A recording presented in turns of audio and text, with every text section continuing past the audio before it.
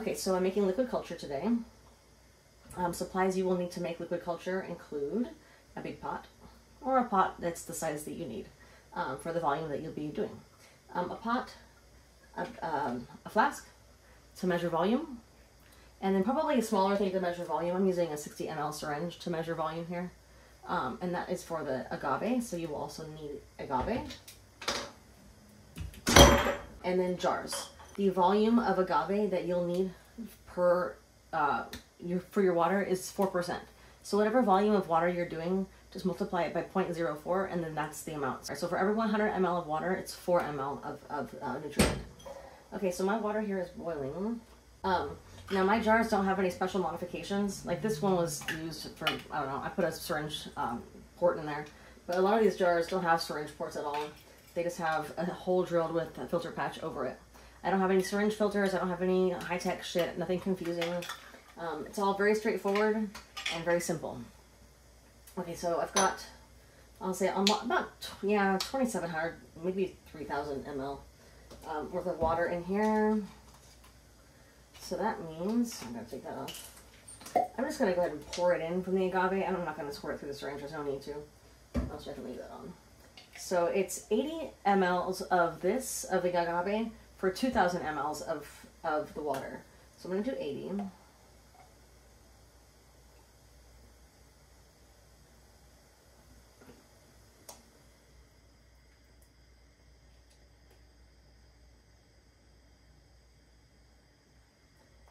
And I'm going to do, let's see, we'll say 2,700. So what?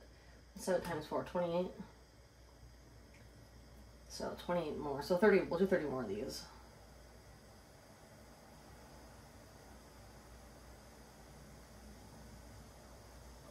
Okay, now I'm just going to stir that in with a whisk, and then I'm going to pour that into the jars somehow.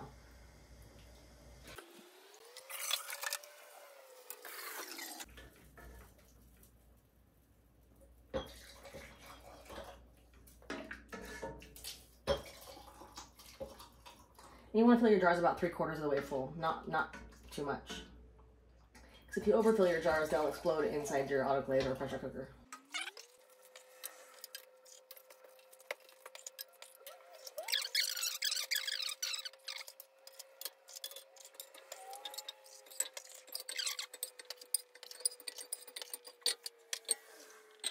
When handling your jars, be extremely careful because they are hot. They are filled with boiling water. Okay, so I'm going to go ahead and put the lids on my jars now.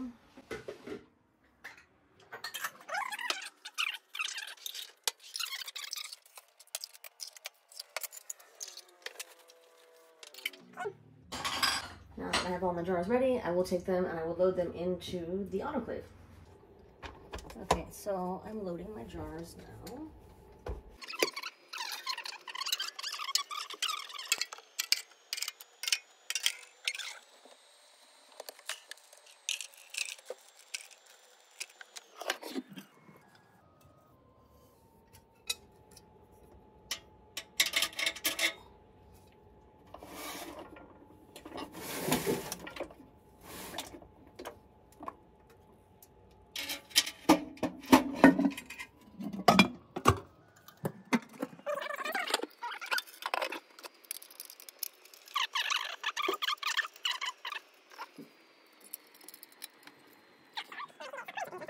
Turn this thing on.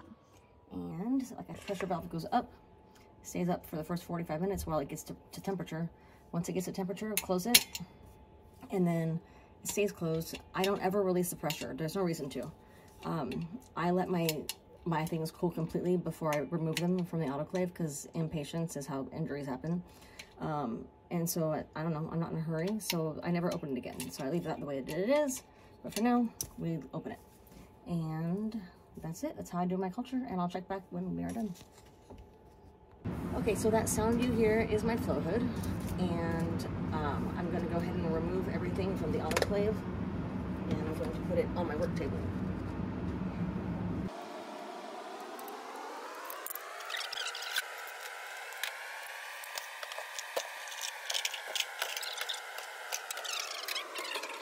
Okay, so here I have all my jars. Right now I won't be inoculating this, I will wear a mask.